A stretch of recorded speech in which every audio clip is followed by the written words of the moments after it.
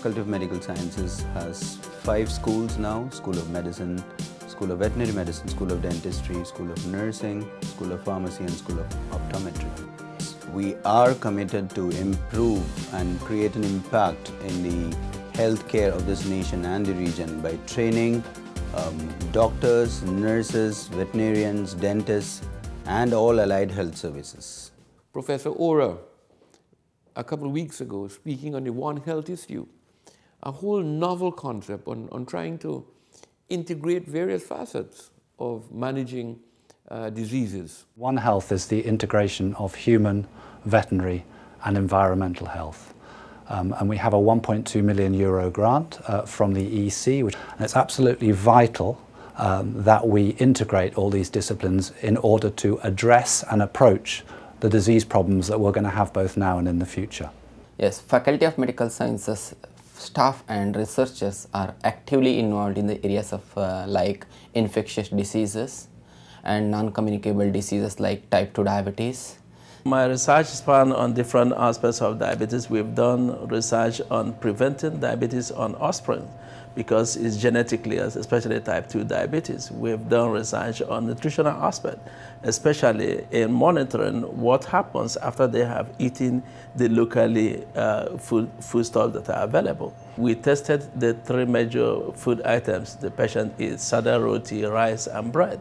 And we challenged the patients with this after 7 days interval, and we discovered that of all these 3 food items, sada roti has the highest after meal glucose control. And the post-meal glucose concentration is implicated in cardiovascular disease. If they will reduce the quantity of roti and the frequency at which they eat it, that will help in reducing the blood glucose level after eating. That's very impactful. That result was presented to Diabetes Association, to the patients who actually participated. And it was published in the local newspaper, and we got response. It was presented over the national television. Children are becoming more obese with time. At present, it's felt to be about 20% are obese and up to 33% are overweight. The adults unit, they have partnered with the Helen Bhagwan Singh Foundation and already screened 66,000 primary and secondary school children to identify type 2 diabetes among this group. These are 2 postgraduate students working in the area of analyzing biochemical markers and VDR polymorphism in type 2 diabetes. And another one is the same, estimating adiponectin and other biochemical markers before gastric bypass surgery and after gastric bypass surgery. And adiponectin is the one actually which increases the insulin sensitivity, and it helps to prevent anyone from getting the risk of diabetes.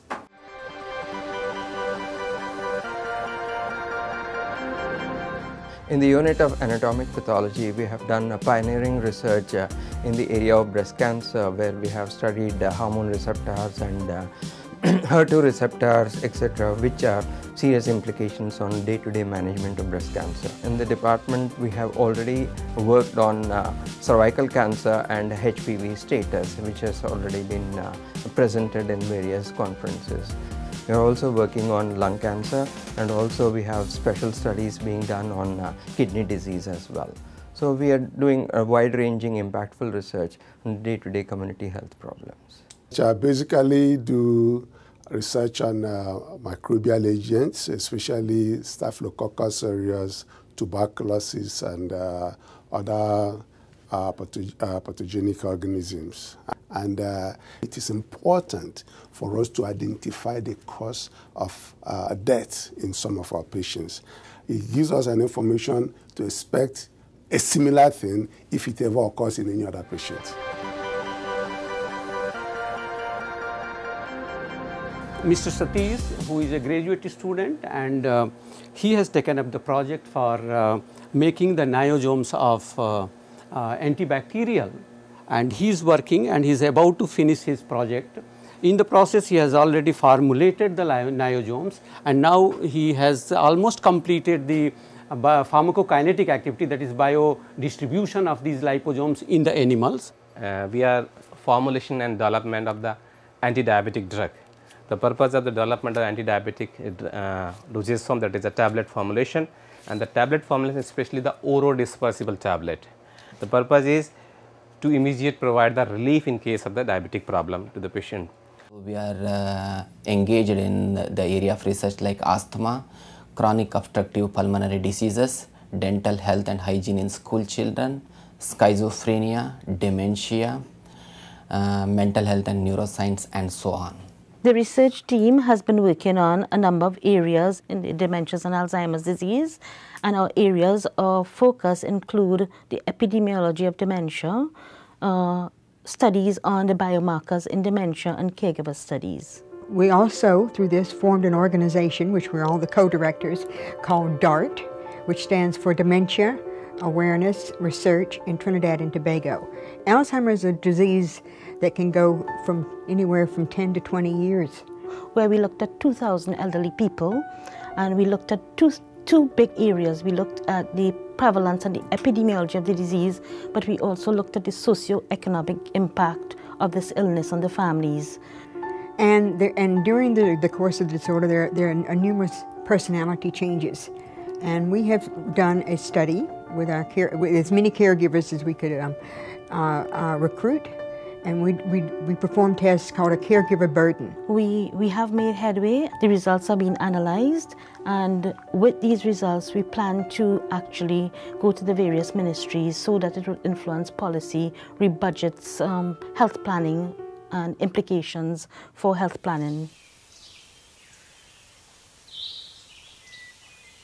I do a lot of outreach. I'm often out in the field with clients, and I take students with me as well. So they are learning the profession on the field right there with the cases in front of them. We work in conjunction with the government farm animal service, wherein we all will see farm animal cases for the private farmers and the government farms as well. So the University of the West Indies, as you know, is a regional institution, so a lot of the vet students that we train will go up the islands. We have students from Barbados, from Jamaica, from Antigua, so they will then take the information that we impart on them.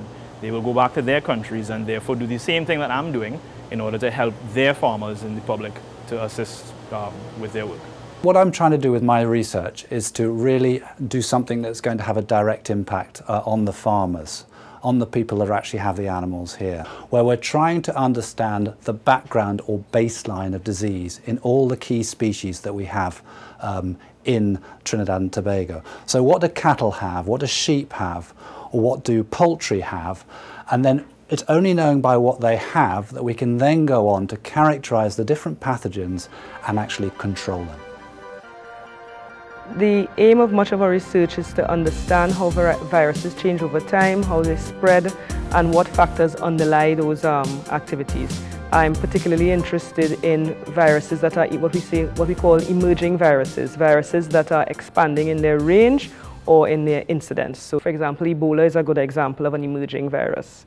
And in the case of dengue, we have identified factors such as air traffic and population density as factors that determine the rate and direction of dengue virus spread in the Americas. The research is not an end of itself, it is enabling research, it's basic research that others can build on. Our findings would be published in scientific journals, read by other virologists, molecular geneticists, people involved in emerging diseases, and they would build on that research. We seek to understand the mechanisms underlying a problem in order to then allow others to find a solution. We're not doing guessing work, and then we're not beating about the bush. We just want to identify what really is causing a problem in the patient, and then getting a well-informed information to treat the patient.